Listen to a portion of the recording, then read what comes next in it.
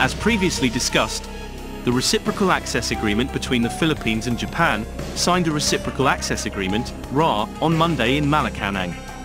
The RA will be the legal basis for troops from both countries to enter each other's territory for joint military exercises. Apart from other defense commitments on additional coastal and air defense radars, paving the way for additional military hardware that Japan may provide to the armed forces of the Philippines and capacity building efforts. Defense Minister Gilberto Teodoro Jr. and Japanese Foreign Minister Kamikawa Yoko signed the agreement, witnessed by President Ferdinand Bongbong Marcos Jr. In line with this, Japan also dedicated itself to providing increased military capabilities to the armed forces of the Philippines by providing various types of additional military hardware. This means that Japanese troops will visit and rotate at Philippine military bases, while Filipino troops will do the same at Japanese military bases. Additionally, this will not only strengthen the humanitarian assistance and disaster response aspects of cooperation between the two countries, but will also involve military and defense exercises.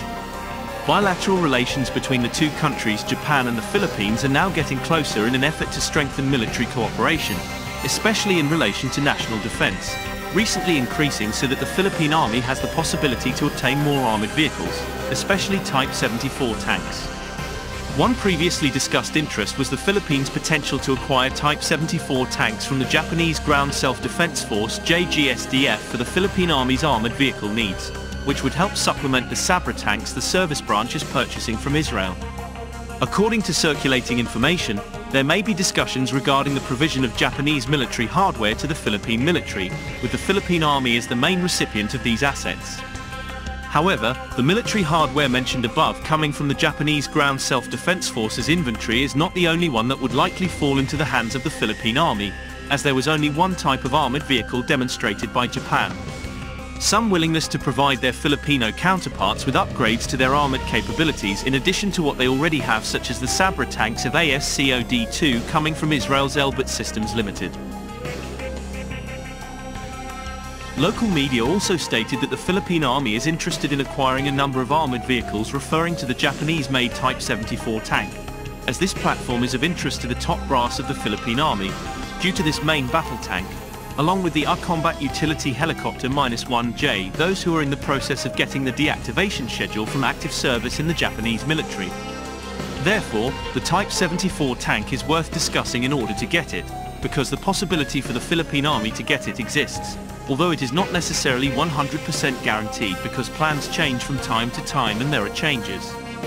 One of the pieces of information here is the Philippine Army's idea to obtain and maintain at least 144 medium main battle tanks or MMBT units, where the number provided is not sufficient when referring to the number of Sabra tanks ordered by the Philippine Army in its current contract. Arrangement of 28 units.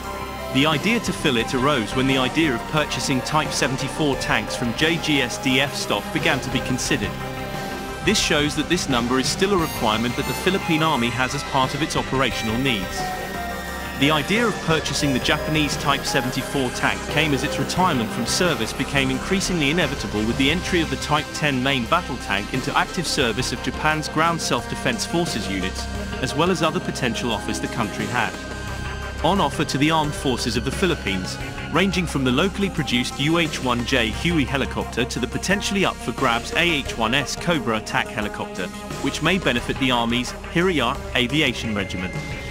In short, the purchase of the Type 74 tank is an attractive proposition that can help increase the capabilities of the Philippine Army's armored vehicle capabilities, especially in light of the idea of deploying a number of medium main battle tanks adding to the current number of Sabra tanks.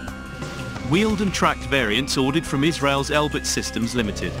Although idealistic, this concept remains just a plan, unless there is a clear emphasis that this prospect actually becomes a reality.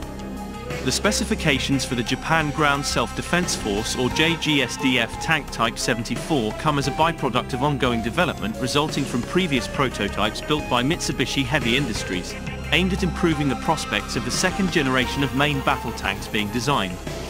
to replace the Type 61 tank, Japan's first domestically manufactured main battle tank since its defeat in the Second World War and the adoption of a defense-oriented armed force, which it still has today.